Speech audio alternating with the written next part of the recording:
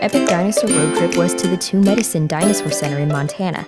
Two Medicine is in between Glacier National Park and Yellowstone National Park, so we made a pit stop at Glacier. A thick cloud covered a lot of the park, and the temperature dropped about 20 degrees, but it was still beautiful. After, we made our way to Bynum, Montana, to the Two Medicine Dinosaur Center. Bynum is a small town with, we were told, a population of 37 in the summer and 31 in the winter.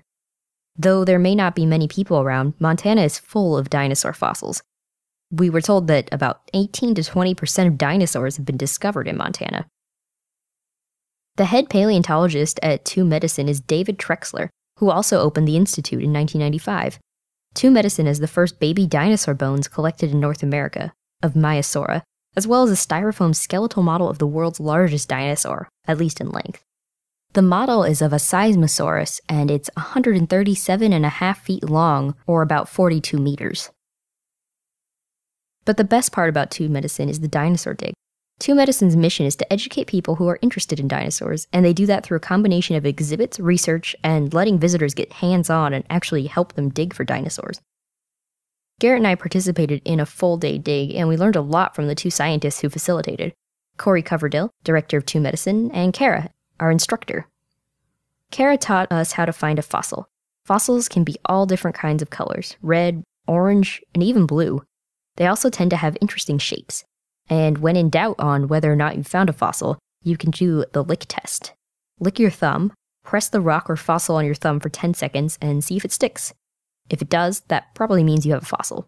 This is because the fossil is porous in nature. We also learned that plants like to grow in fossils, again because of the porous nature. Some fossils we saw had lichen on them. Lichen grow about 1 inch per year, which shows scientists the minimum number of years a fossil has been exposed. Hadrosaur fossils are abundant in the area and actually are abundant in general. There are also a lot of nests around. You can tell by the fossilized eggshell whether it belonged to a hadrosaur or another type of dinosaur. Hadrosaur eggshells have a wavy texture, and another unknown dinosaur in the area has eggshells with a bumpy, braille-like texture. In general, when looking for eggshells, it's best to look for them in your shadow.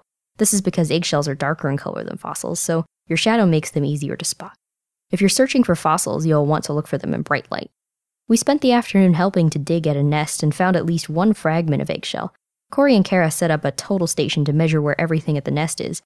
Basically, the total station allows you to recreate a quarry and know exactly where each fossil was found. After our successful dig, we spent the night recovering. Turns out the life of a paleontologist is hard. You have to battle with bugs, sun, dirt, sudden changes in the weather, and occasionally mice poop. Yes, that's right. Our nesting site was also the nesting site for some mice, so Kara had to brush out the poop for us before we started digging. Still, it was worth it. Dinosaurs are fascinating creatures, and we can learn so much from them. Plus, we got our first stamp in our Montana Dinosaur Trail prehistoric passport. If you make it to all 14 dinosaur stops on the trail within 5 years, you get a t-shirt. Our second stamp came from the nearby Old Trail Museum in Choteau, Montana, where we stayed.